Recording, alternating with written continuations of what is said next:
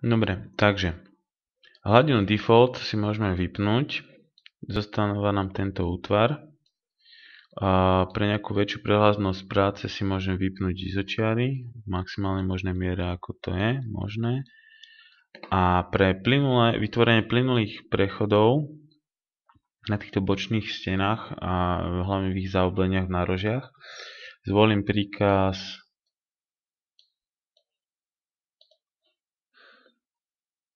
blend perpendicular. Čiže zvolím ho a zvolím v tejto krivke na tuto a to sa prepojilo tak. To je zaujímavé, som čakal. Hop.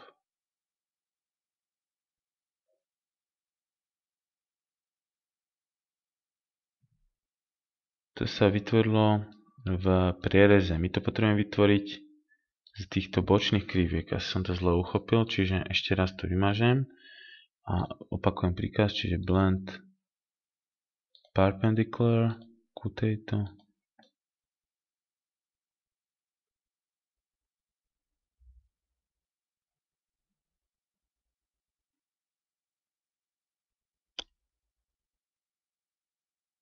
Dobre.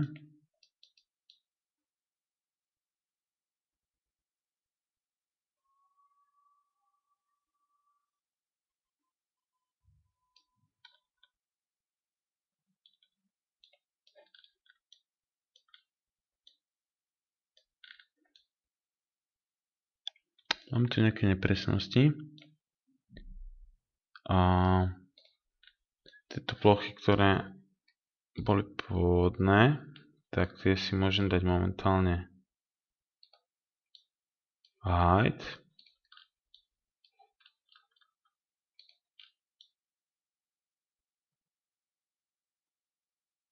A prvne, než to urobím, si ich ešte poprepájam tento príkazom blend perpendicular.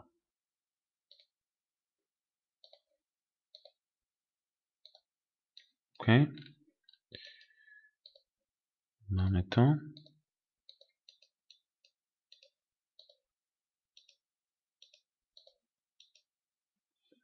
Čiže blend perpendicular. Plynulý prechod s kolmosťou na druhú.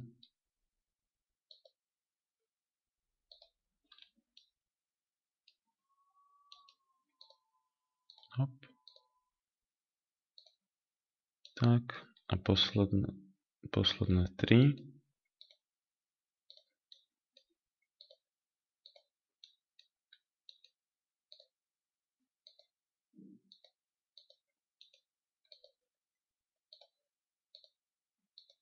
OK.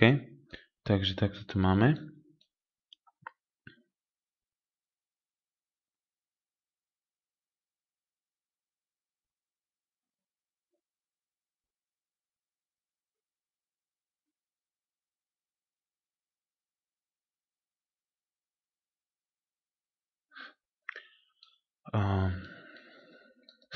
Takže teraz si skúsime urobiť sweep to rail.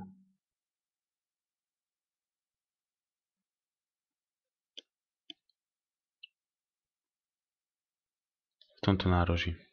Takže príkaz sweep to rail. Takže rail, rail, profil, profil. No vidíme, že teda tu mi umožní len robiť dotyčnicu. Neumožní to robiť súbežne. Pridám počet bodov, z ktorých je to vytvorené, 8. Už je to možné. Preview. Takto sa to zmenilo. Potvrdím OK. Dobre. Kde to na tejto strane? Vodiaca, profil, profil. OK. Dobre. Pridám do hladiny surfaces.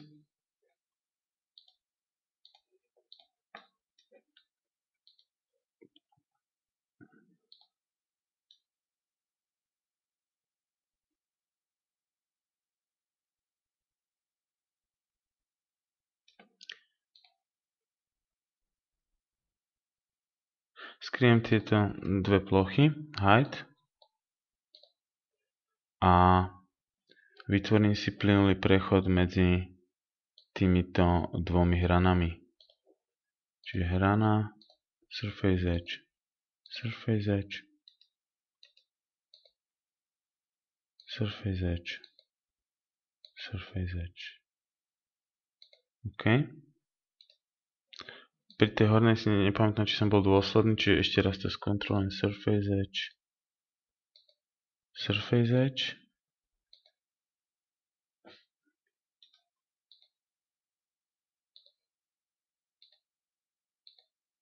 OK. No, tuto mám ostrý bod, čiže vyzerá, že som tam spravil chybu. Ten prierez by mal vyzerať takto plynulo ako na týchto ostatných stranách. Čiže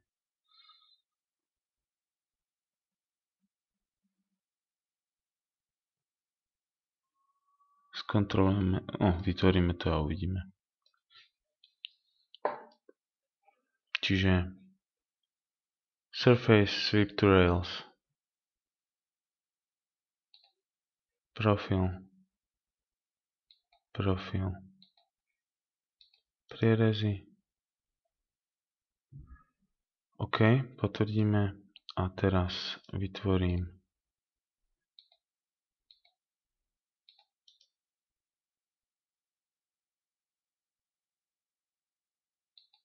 takto a teraz si to môžeme rovno skontrolovať, čiže dáme, že analyze surface environment map,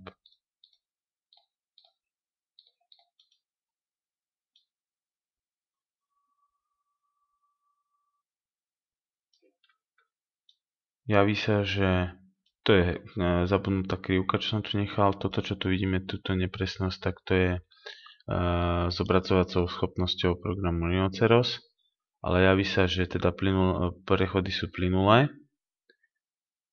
čiže môžem pokračovať v práci. Takže vypínam analytický mód a pre väčší poriadok v pracovnej ploche si prehodím tieto dve plochy do Surfaces a vzhľadom na to, aby sme neprišli o data, si uložím svoju prácu.